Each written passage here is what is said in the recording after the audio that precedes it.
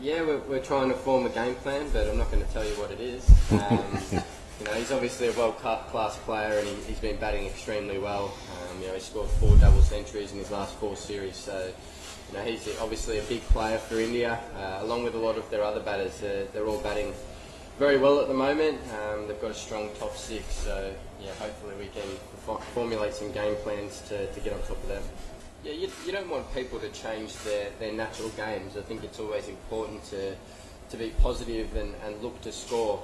I think that the moment you just start defending, then you're probably in trouble. So you have to have that mindset to look to score, but ultimately your defence is what helps you out when you're in trouble. And it's going to be important that our defences are strong against not only the spin bowlers of India, but they've got some great fast bowlers as well that present a good seam, can swing the new ball and bowl very good reverse as well. So defence is going to be incredibly important for us in this series with the bat.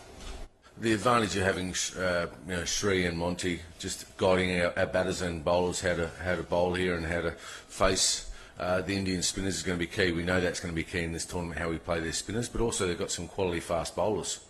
So we have to play well all round. They've got a good attack. You don't win, I think they're up to 20 test matches undefeated at home, so we know they're a quality side and we'll have to play well.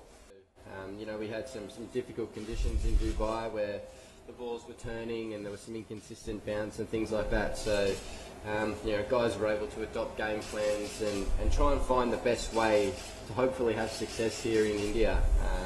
It's so foreign to what we get back home, the conditions. So, guys have worked hard to try and find what works for them, and now it's about implementing that into the game and doing it for long periods of time.